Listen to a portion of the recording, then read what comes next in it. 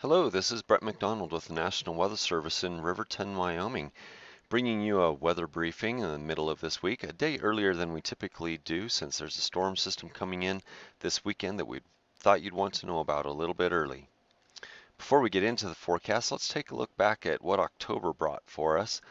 The National Climatic Data Center, or NCDC, has put together some charts showing some summaries. Here's a temperature summary in climate areas throughout the United States. And if we look in on Wyoming here, these colors, the blues, represent below normal temperatures for October. And you can see some of the climate areas were much below normal for October.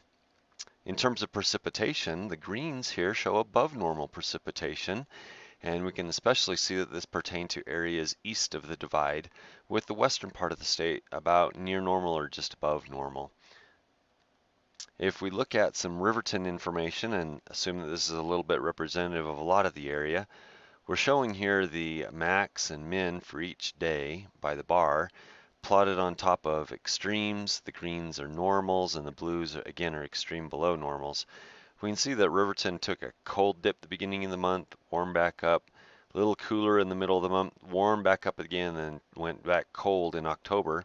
And this corresponds well with our storm systems that we had come through the area beginning of the month, middle, and toward the end of the month, where we ended up with nearly 2 inches of precipitation and were almost 5 degrees below normal.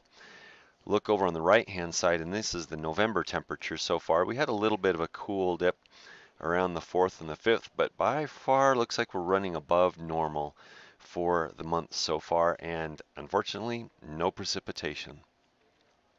Well, let's get into our forecast.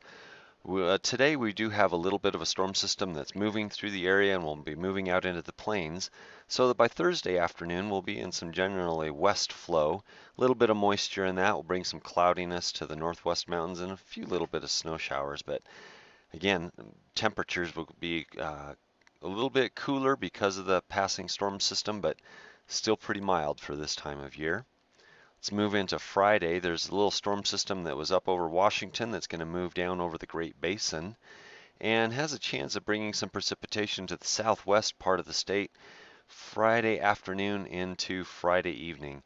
Wind should increase a little bit through our typical windy areas, and the temperatures will cool a little bit more. Now Saturday gets to be the really interesting day.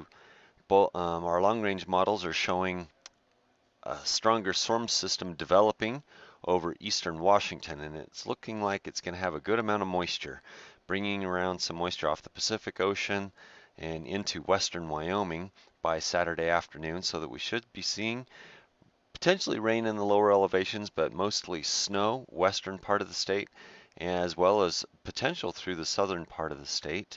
Temperatures will definitely be cooler on Saturday with mostly cloudy skies. And Sunday morning, we should see a cold front drop down into northern Wyoming on the east side of the divide, mostly impacting the Bighorn Basin, Wind River Basin, and from Buffalo all the way down to Casper. This will be the best chance of precipitation for east of the divide, while northwest flow continues to bring some precipitation to the west of the divide. So we can see the low is going to track from eastern Washington right down through central and southern Wyoming on Sunday. And if we look again on Monday, then the storm system will move off into the plains actually rather quickly, but leave us with some pretty cool northwest flow behind with some residual showers, with high pressure building along the west coast, so that by Tuesday afternoon, this high pressure will move into the Rockies area with more storminess trying to push in from Wednesday onward through the end of the week. The Climate Prediction Center is taking that trend then and putting above normal temperatures across much of the southwest U.S. and even into Wyoming, but in terms of precipitation is putting above normal chances of precipitation for the 6 days heading into Thanksgiving above the northern tier, so and even including the northern part of Wyoming, with below normal chances for precipitation across the southwest U.S. Well, please keep up with the latest weather forecasts, and especially as you're traveling around, take a look at those WYDOT webcams and their observations, and give us a holler if you have any questions at 1-800-211-1448. Take care. Be safe.